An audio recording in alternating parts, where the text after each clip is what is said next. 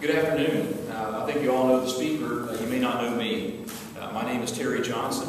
I represent the 90th District down in Southern Ohio. I'm accompanied today by Al Landis, who's our Vice Chair of our Veterans Affairs Committee, Military and Veterans Affairs Committee. And the rest of these folks, my colleagues, are all veterans, and I couldn't be prouder of them.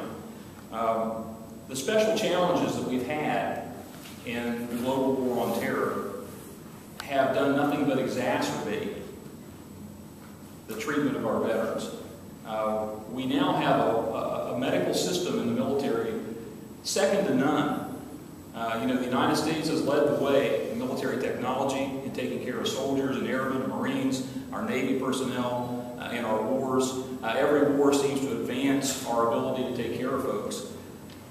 We've had a lot of injuries on the battlefield, a lot of deaths, but those injuries compound when you can get more people off the battlefield and save their lives than you could before. So that means that a lot of the wounded folks we have now would not have been saved previously. So they have very complex issues. And you bring them back to a system that's overburdened like ours is, and you very quickly wind up with a situation that is frankly unacceptable.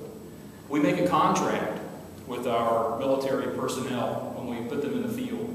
We tell them, go and defend our nation, and when you come home, we will take care of you and your family. You go back to the famous quote by Abraham Lincoln about taking care of the widow and the orphan. We have an obligation. We cannot turn from it. And just because our system is overwhelmed right now, we can't accept that. So we urge the President of the United States, we urge the Veterans Administration to do all they can to rectify the situation as quickly